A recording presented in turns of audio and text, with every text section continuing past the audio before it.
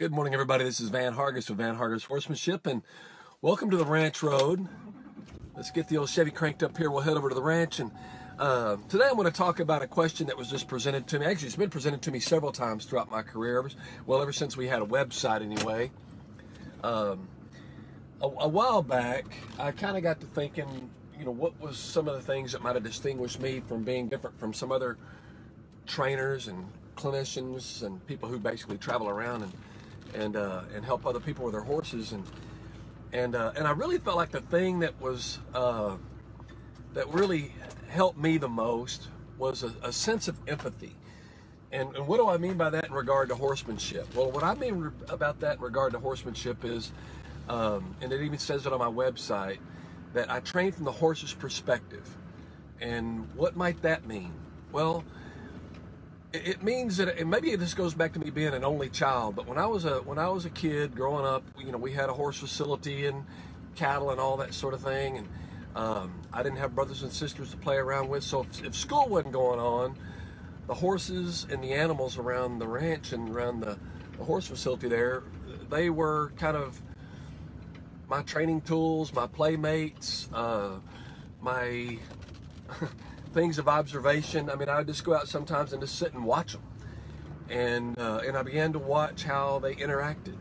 I began to watch how, like, for example, we used to raise a pig to feed out and eat every year, and I'd go and sit for hours and just watch that pig.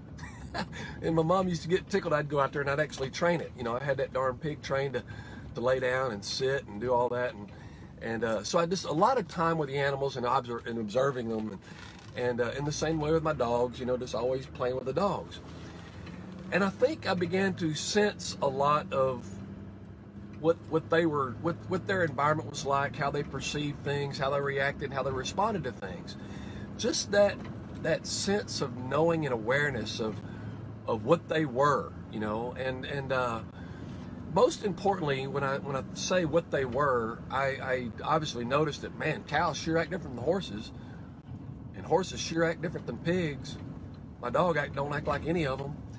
They all had their characteristics and their different characteristics. And the real cool part about that is I learned years later through watching a fella on TV. You guys might be familiar with The Dog Whisperer.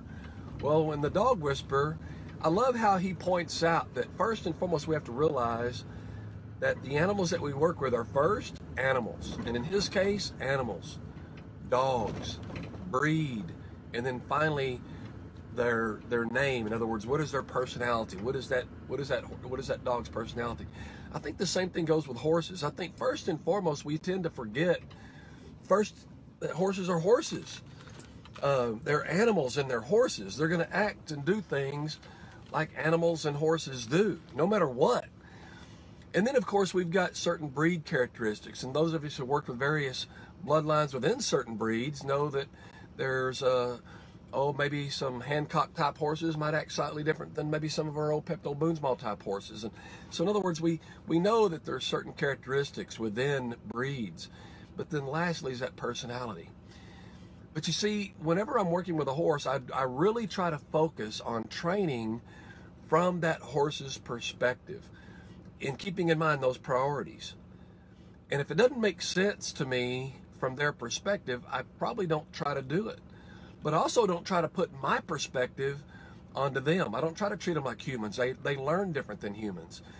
The cool part is that luckily there are certain things that horses look for in us that we also, whether we know it or not, we look for in other people, such as leadership. Horses need leadership. And they need that from us in such a way beyond what we give it credit for. And I'm never opposed to young folks working with horses. The question that I have for those adults that are hopefully mentoring those young folks is, are you helping that young folk develop leadership qualities?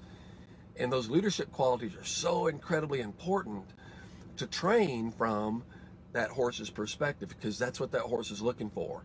The minute that you separate that horse from its other animals, its other horses, it's looking for the leader. And if you're not going to be it, they might step to the plate and be it.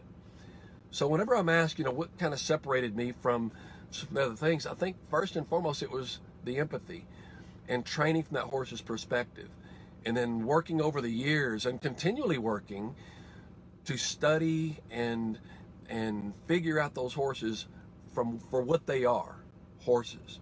And I encourage you guys to do the same thing. Well, I'm here at the front gate. It's happened to be closed today, so I'm going to go ahead and stop for today and tell you guys again how much I appreciate you guys joining me. Thank you for joining me on the Ranch Road. And until next time, this is Van Hargis with Van Hargis Horsemanship.